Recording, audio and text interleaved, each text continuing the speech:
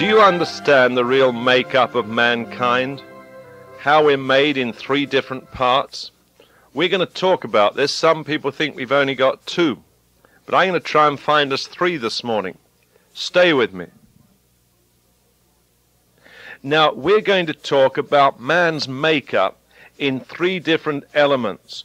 We find in 1 Thessalonians 5 and verse 23 that the Bible says this. Maybe you have a Bible there. And the second part says, "May the whole spirit, soul, and body be kept blameless at the coming of our Lord Jesus Christ." The whole spirit, soul, and body. Or, if you don't like that, turn to Hebrews 4 and verse 12. And this is a fascinating verse that some of you will know well. Let me read to you again. It says, "The word of God is living and active and sharper than any double-edged sword. It penetrates even to the dividing of the soul and spirit, joints and marrow."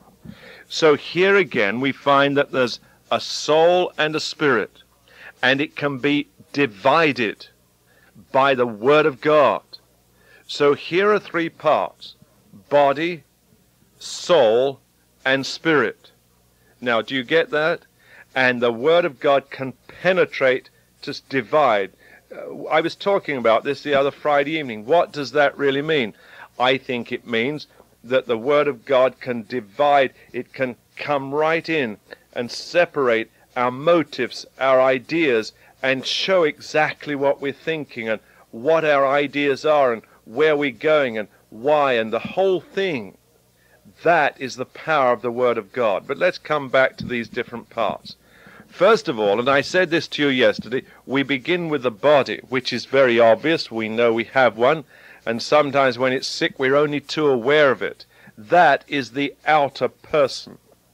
It's made up of the 5 senses: sight, hearing, our smell, our taste, our feel. This is the body. And if you look into the scripture, we find, and I quoted it to you yesterday, that beautiful verse that talks of how wonderful we are. The texture of the body, Psalm 139 and verse 14. And the psalmist says, and it's David who's writing, "I praise you because I'm fearfully and wonderfully made." I praise you because I'm fearfully and wonderfully made. If you know a nurse or a doctor, sit down with them and get them to explain to you the hormone system of the body, or the nervous system of the body.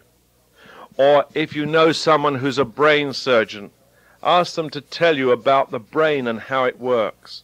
This body is magnificent because our God made it. And our God does all things well. And He made us perfectly. That's the way God does things. He took nothing. He made us. God created. And in His creation, He gave us this tremendous body. One of the problems is we abuse it. First of all, we don't exercise it. Secondly, we eat too much. Some people drink too much. And nowadays, many people put too many drugs in. And I mean that, sometimes medically, sometimes illegally, but we put all sorts of drugs into this marvelous machine that the Lord our God has made, and I don't think that's what He intended. I have a feeling that it's so often our emotional upsets that makes the body sick and painful, and then we go to the drugs. Well, we'll come back on that in a moment. But the body has a wonderful texture. God designed it. The second thing we find in Paul's writing is, he says it's like a tent. One day it's just going to be wrapped up, because it's only temporary. The body we have is for this earth and for the time we're here. And once we die, that's finished. And that's why I have such a problem with these viewings. When we go to view a body, the person isn't there. All we're looking at is the tent. And then the third part is that we're told it's a temple. You find this in a couple of places where Paul's writing, and first of all in 1 Corinthians 16 and verse 19. "Do you not know that your body is a temple of the Holy Spirit, Your body is a temple of the Holy Spirit. So going back to what we've said before, In each one of us, the Holy Spirit dwells if we belong to Jesus Christ, and therefore our body should be fit for him to dwell in. It is a temple. He comes and he dwells in us. Then let's make sure it is worthy of him to dwell in. Now, I know in one sense it can never be worthy, and yet it can be right, and we can make an effort. A lot of us don't want to make the effort to keep our bodies the way God made them. It's too easy, and sadly, in many senses, we have too much food in this country. When you think of a world that is starving, we are blessed and blessed and blessed again. But we need to be careful of how we keep the body. Secondly, the soul, the inner person. Now, I happen to believe this is the problem area, because it deals with our emotions, our mind, our conscience, our consciousness, our awareness, our old nature. Remember, I said yesterday from Genesis 2 verse 7, God breathed on man and he became a living soul. And it seems that it's the soul and the spirit that continues living when we die. But let's think a little bit more about the soul. Our emotions. Remember that God is emotional. Now that is important because, you know, I think we get so light about sin that we forget how much it hurts the Lord our God. When you and I sin, he hurts. And because we read about sin and we hear about it on the news all the time, if we're not careful as Christian believers, we can take a very light view of sin. I don't think God ever does. And by the way, I think God laughs. Sometimes I look at some of God's people and I'm saddened to see that they're so dull. I think God has a tremendous sense of humor. If not, where did we get one from? And also we see in our Lord Jesus Christ what a tremendous sense of humor he has. First of all, how on earth did he put up with Peter if he didn't have a sense of humor? And if he didn't have laughter and a sense of humor, why did children always gather round him? I think Jesus was a very happy person. He had to be, because he was perfect. So I think there is a sense of humor. And I think God weeps at times. I really do. When he sees what man does to man, when he sees what man has done to the whole created order, I think he just cries. And no wonder. We have emotions. And I believe with all my heart, most of our physical problems begin in the emotions. No, I didn't say you don't have a pain. No, I didn't say you're not physically sick. I said most of what happens to us begins in the emotions. And the trouble is, so few people can help us to put our emotions right. Our psychiatrists, our psychologists can tell us where they're wrong. That's fine. But how can they be reconstructed? Only through the mighty power of our Lord Jesus Christ, through the Holy Spirit. The Holy Spirit alone can purify, rebuild, make new our emotions.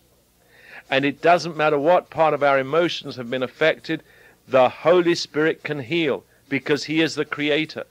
And that's why it's so vital that we come to know Jesus Christ, that we get our emotions back into balance. And even then you find some Christians who are up and down. You see them one day and everything's fine. You see them the next time and oh dear, everything's wrong. They have that roller coaster sort of life. And they have never let the Lord our God totally heal those emotions. Now, I didn't mean you're going to be perfect, but God brings them back into balance, and no one else can. What about our mind? Well, there's something very vital here. Most of us suffer where our minds have not really come under the control of God. We need to have our minds controlled by the Holy Spirit. We need to have our minds saturated in the Word of God.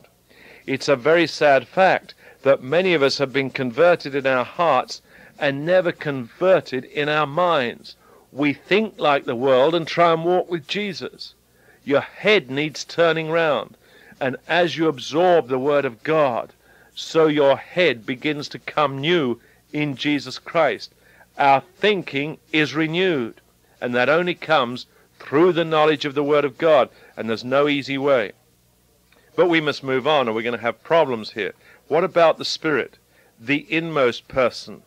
This is where God communicates with us. God is Spirit. He's given us a spirit, and that's how he keeps in touch with us. It is the eternal part of man. The eternal part of man. You remember I read to you yesterday from Romans 8, verse 6, where Paul talks about our spirit. Let me read to you again. The Spirit himself testifies with our spirit that we're the children of God. That's it. That's the spirit of a person. Also notice, it is the part that comes alive unto Christ that I talked about yesterday. For the non-believer, the spirit is dead. And it is the spirit that goes on living. And that's why I said to you, it's such a problem to me to go to a viewing. I'm not viewing that person. That person has moved on to be with God or to be without God. But the Spirit is not there. It is an empty tent that people dress up and talk about.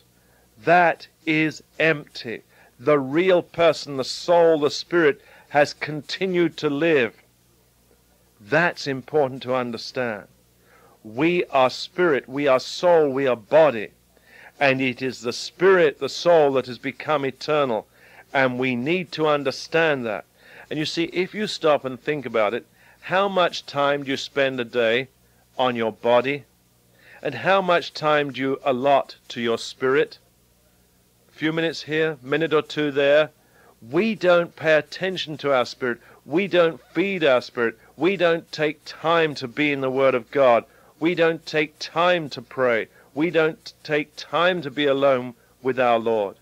And yet we want to be spiritual beings. It's very important that you look after your spirit.